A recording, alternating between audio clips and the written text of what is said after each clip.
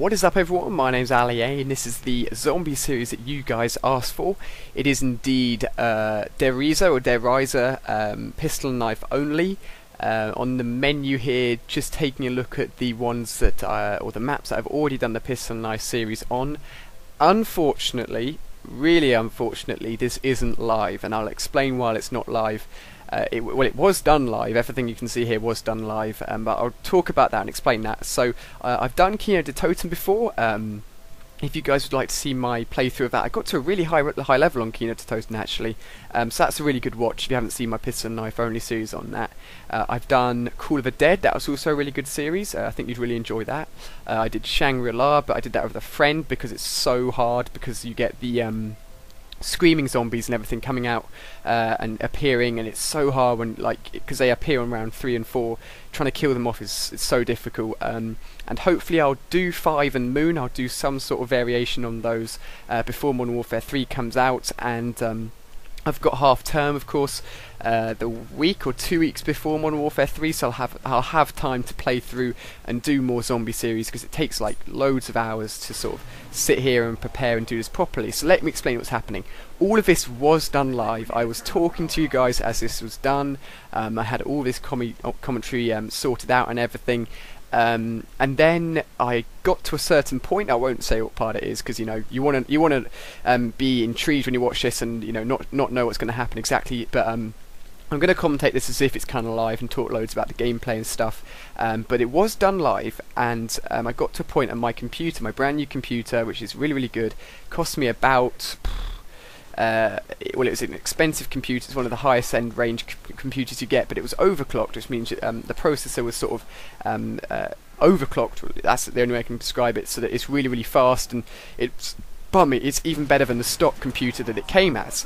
And I was recording, and suddenly I looked off to my right, and the computer screen had just died. The whole thing had just cut out, and I think what happened was, you get those automatic window updates. I think I hadn't noticed it in the corner of my screen, and it came up, and the whole of my computer basically just restarted, and I was like, no. But luckily, because for some reason the video recording software I use is awesome, I managed to save the video software video recording, so I've got it here in really nice quality. Actually, I'm looking at it now.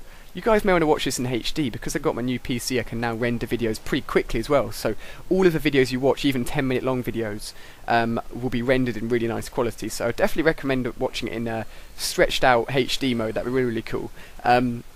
So all of this was done live, and I'm basically just going to talk and try and remember what I said, and make it as interactive as possible. So this map here is tough, and the thing about my series, the pistol and knife only series, is that the hardest part is by far not being lazy in these beginning rounds here, and you gotta be going in with your first knife kill and holding back on the analog stick, so you're dragged into the knife, and then your character's pulled back again instantly. And if you get swiped, you do not go in for another knife kill, because if you get swiped twice, boom, you're down instantly, and that's not cool at all.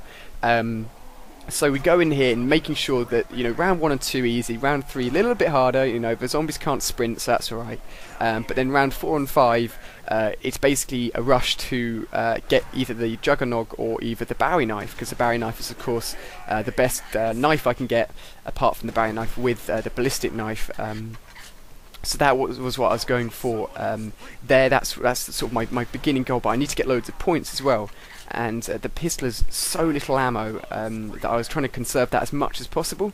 I also upped my up to my sensitivity as well, because normally I play on 4 and then I get insta kill here. It's so useless when you get insta kill at the end of the round, that final zombie, because in zombies you always get double points, max ammo, the door rebuilding one, and insta-kill. You get all 4 of them really early on, sort of like a booster, and it really helps, especially in solo play. And the other thing I didn't have to fall back on was quick revive, because that's actually near the power room, or near one of the teleporters, which is basically on the other side of the map, so I didn't have that to fall back on at all. So this was definitely tough.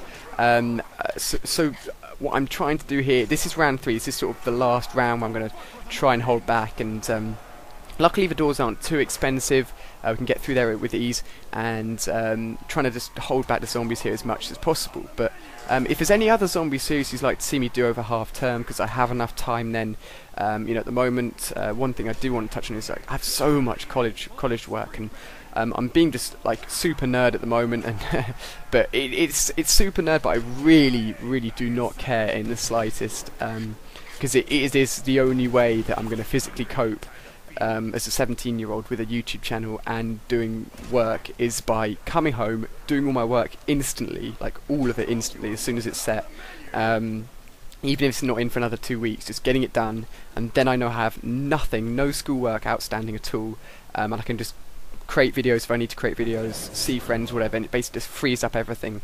Here's Juggernog, and I was like, no, I don't have enough points, and I was so certain that was the final zombie, and I turn around and there's actually all of these really slow, sort of Hitler-like zombies walking towards me, and you get 100 points for knifing them, so I just, once you get the final knife in and you kill them, so I just kept on doing that, and it got me a decent amount of points. It's really cool.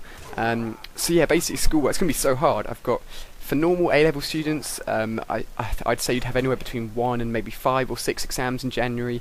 I have 10 exams in January, something ridiculous like that, and these are A2. This is the final year of education before I go to university, so these are not easy tests.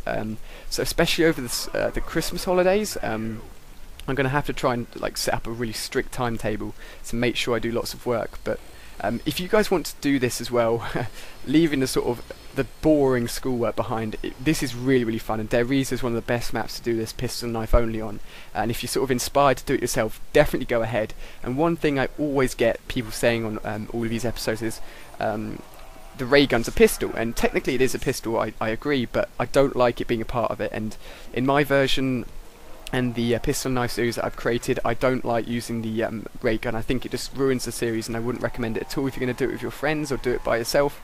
It's actually really fun doing it with friends. Getting 2 of you just to pistol knife only is really good.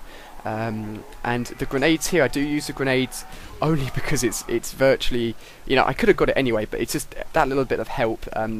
You know, the things I do include are traps, I do include grenades, but the core basis is just based on the guns and the knife, is the pistol, of course. So that's basically what I'm doing there. Now, the way that the spawning system works with the zombies is the fact that the zombies will spawn within a given area. That's the main tip I can give for all of you zombie guys. If you're not getting to as high rounds as you want to get to, whatever area you're in at the beginning of the round, or whatever area you're in when zombies are spawning, is the area that they're going to be entering the map themselves.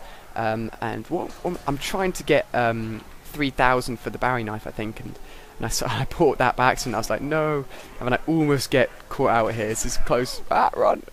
I just managed to get away.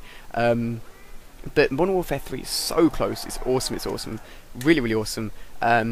And I'll talk about that more. I've got actually a lot of Modern Warfare 3 videos. I've been saving up them. I've got the live Road to Modern Warfare 3 series, which you guys are showing insane support for. But I'll talk about that more in another episode of this series when it does cut back into live commentary at some point. When my computer restarts, I pause the Xbox. The Xbox is fine. And then I go back and start from where I am and live commentate from that point onwards. But this part here is coming to an end, guys. Show your support for it. You guys asked for it. I've done it for you guys. It was tough. We have loads more episodes coming this week, and they'll be out a lot quicker than the Moon series. So thank you very much for watching. Hit the like and favourite button if you're enjoying this, and a new episode will be out very shortly.